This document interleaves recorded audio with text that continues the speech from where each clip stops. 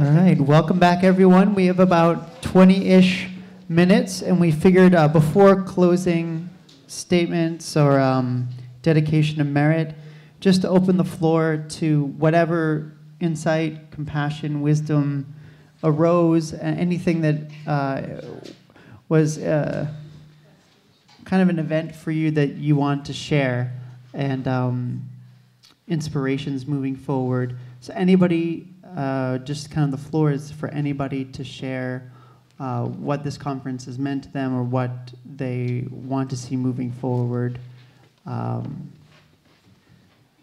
Yeah. So, anybody who wants to share anything at all?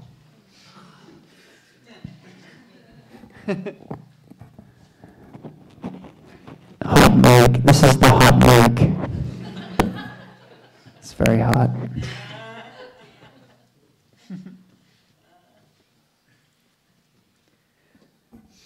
Ooh, we got a taker. Thank you. My name is Betty, and I want to really appreciate the opportunity that this conference has offered to me personally, and through me to the center that is my Dharma refuge, which is Cambridge Insight Meditation Center, which there are several people here who also attend that center and hold it in a very sacred way, and particularly my appreciation is about the courage this conference has given me to take this inspiration back to CIMC, which is not does not hold this conversation as an aversion at all. I want to give that impression, but it's a messy conversation, and we're not a messy place.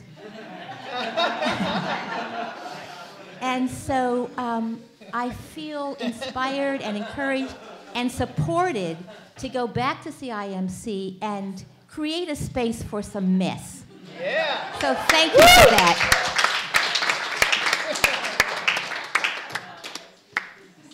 As a resident of the Cambridge Zen Center, which is also very conspicuously spotless, I'm looking forward to creating a little turmoil myself.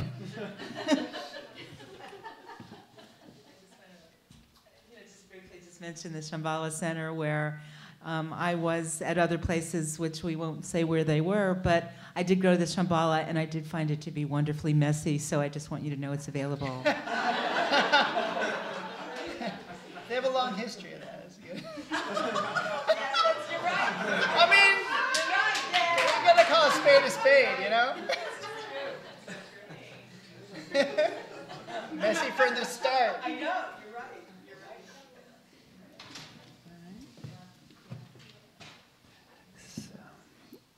Anybody else want to share anything that this conference has kind of inspired them to carry forward, or any criticisms, ways in which issues were not addressed that you felt like were very, very absent or conspicuously absent, and moving forward that we should really consider?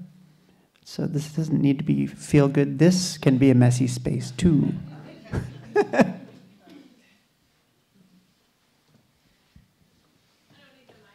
Oh, well, do you take the mic for the video? Yeah. I just think the one messy question that I'm left with is, we talked this morning about inept attempts for sanghas to deal with issues of racism and white privilege, and I also think it's worth considering: are there aspects of Buddhism, whether it's American Buddhism or Buddhism from any part of the Buddhist world, that are actually problems and wrong, potentially, and are getting in the way of the way that we are trying to approach these issues? And if, as Professor Halsey said, Buddhism could transform and grow in this encounter, what could those issues be, and how could shining a spotlight on them help it become more and better?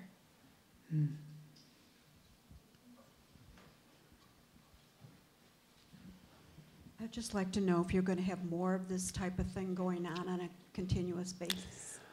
Well, I guess I'll be the first to announce that we're very happy that apparently you need to do something twice for it to be annual. So this is now officially the first annual conference at Harvard on Buddhism and Race. So the leadership of the Harvard Buddhist community moving forward, we kind of talked in the hallway, are committed to doing this at least once a year, a conference like this. So this is the first annual, and then the second annual will be next year. And I haven't thought much beyond 5 o'clock today, but hopefully we can keep the conversation rolling in a robust way. And I think the main motivation behind this is that bringing us together from multiple lineages and backgrounds is that this would be a conversation multiplier, that we would start to just till the soil and realize how rich these issues are and how much they affect all of our lives, so that we can go back to our sanghas and create vibrant conversations there. Because there's no way in one day and 2 panels we can really even delve into it. So it's on us now to create the opportunities for this conversation wherever we go. And that's kind of an aspiration behind the conference too, is to kind of embolden each other to go make messes. Fruitful messes. Oh, this was just a suggestion I had suggested to Darren. I still think it'd be kind of a cool idea if there was, if it was possible out of this going forward to maybe come up with a resource reader that was kind of a compilation into some of the sort of articles and sources that people had mentioned. Yeah, I can share all my bookmarks on my MacBook with you. The Pluralism Project at Harvard also has a research report from 2006 on issues of Buddhism and race in America. I would direct you to their website to find that. And I am also an employee of the Pluralism Project, and will be typing up a research report of this conference. Can include any resources that Chris and Darren want me to include, and that will also go up on the Pluralism Project website. So if you don't know Pluralism Project, do check it out. And we are in the process of updating our website, so don't be fooled by how old it looks. There is so much really important and recent information there, so please check it out. And it's not an explicitly Buddhist space, but my field ed placement is at the Humanist Hub on JFK, and we're doing an investigation into deconstructing whiteness through a film series and discussion forum, and that's going on March and April. And so if you have any interest in doing that work, we're going to be doing that work there. What's the website there? It's the Harvard Humanist Community, or no, Humanist Community at Harvard, the Humanist Hub. And yeah, so I'm trying to initiate programs to do things there. It's totally free, open to the public, everybody. Buddhists welcome. Even Buddhists. All right. So, anybody else? A little popcorn?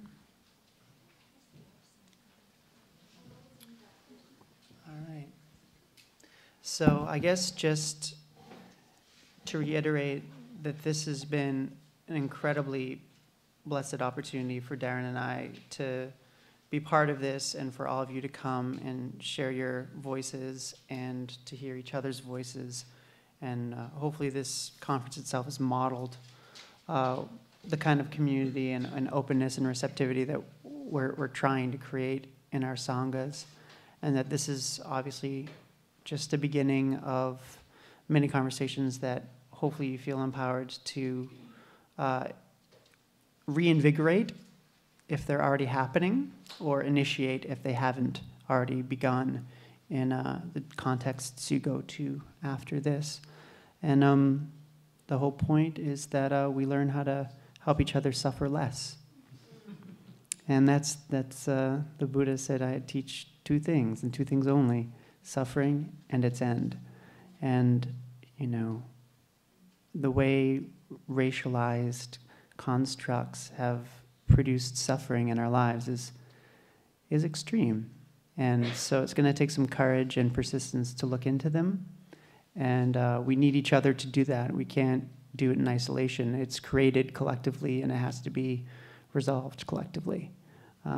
So hopefully we can take a little bit of that spirit with us when we leave, and help the world suffer a little less, and come into contact more deeply and richly, and live the insight of interconnection and interbeing that is the reality of what we are, and just remove the obstacles to that. So in that spirit, I think, well, we can close. I'll ring a gong, because it seems like an appropriately Buddhist thing to do. And,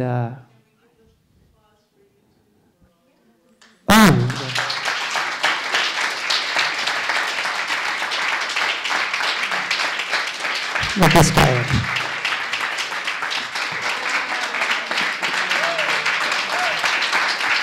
This guy's a champ.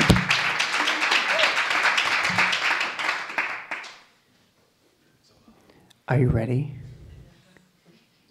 Breathing in, breathing out.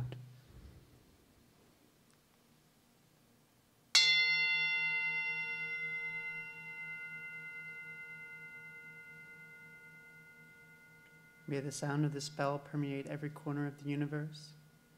May all beings who hear it be relieved of all anxiety and sorrow.